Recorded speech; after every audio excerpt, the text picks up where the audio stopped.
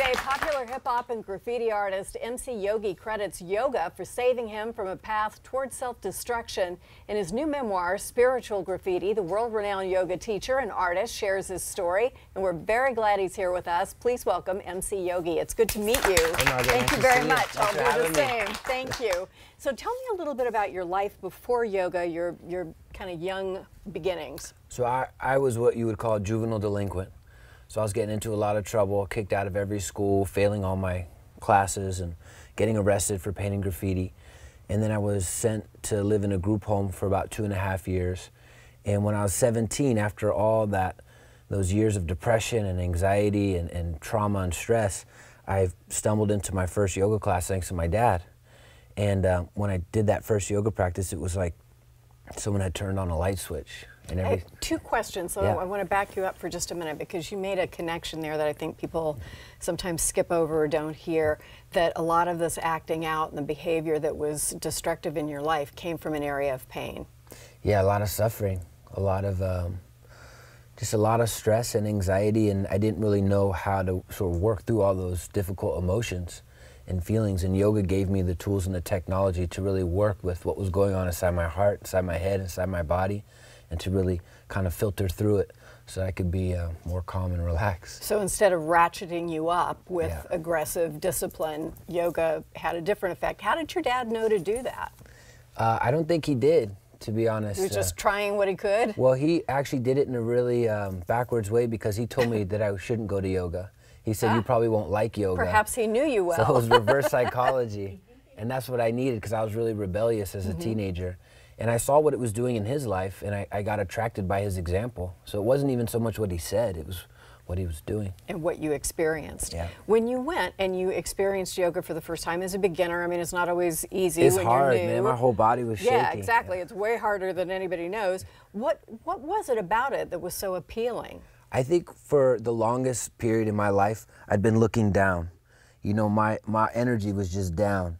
And then something happened where I went to the class and they said, inhale, reach your arms up. And all of a sudden it was like I had forgot to look up. I'd been looking down the whole time. And when I started to look up, it literally changed my outlook on life. I felt, you know, more happy, more energy, more vitality. And were you surprised? Yeah, I was shocked. I didn't even know that it was possible to feel that good without drugs. Good lesson to learn, right? Yes. And so where did it go from there? What made you try to pursue this and become so excellent at it that you could teach others? Well, I never set out to be a teacher, and I really credit my teacher who has now passed away. His name was Larry. He used to travel and teach yoga to the Grateful Dead. And he took me under his wing. He was my mentor. And he really encouraged me to teach yoga, because I really didn't think I would ever teach yoga. But yoga became like that key in my life that started to open all these doors that I didn't even know existed.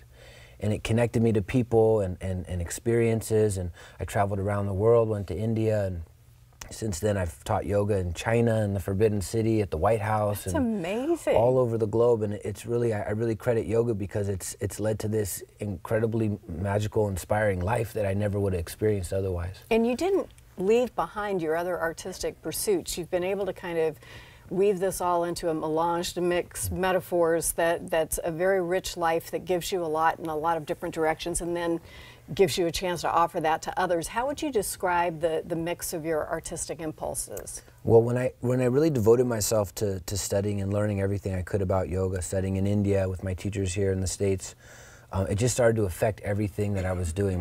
Because I grew up as a cartoonist and an illustrator and an artist, and I was painting graffiti.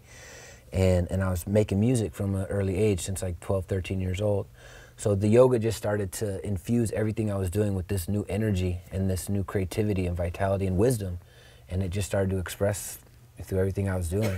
So we're looking at pictures of a concert where all of this is coming together in this kind of magic. Explain what's happening here. So this is, you know, we perform at a lot of music festivals. My wife is also an amazing street artist. She's a muralist. She paints 10,000 Buddhas all over the world.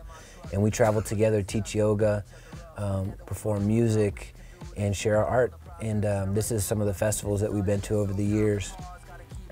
It's a lot of fun, man. You meet so many cool people, and you know, so many people come to yoga because they're working to heal something in their life. Right. So it's just a really great community. Okay, now I cannot do any of those things we just saw. So can I still get something out of yoga if I'm a beginner, if I don't know what I'm doing? Yoga meets you where you are as you are. So no matter where you're at, any physical condition, because it's all about just becoming more present, more open, more calm, more relaxed.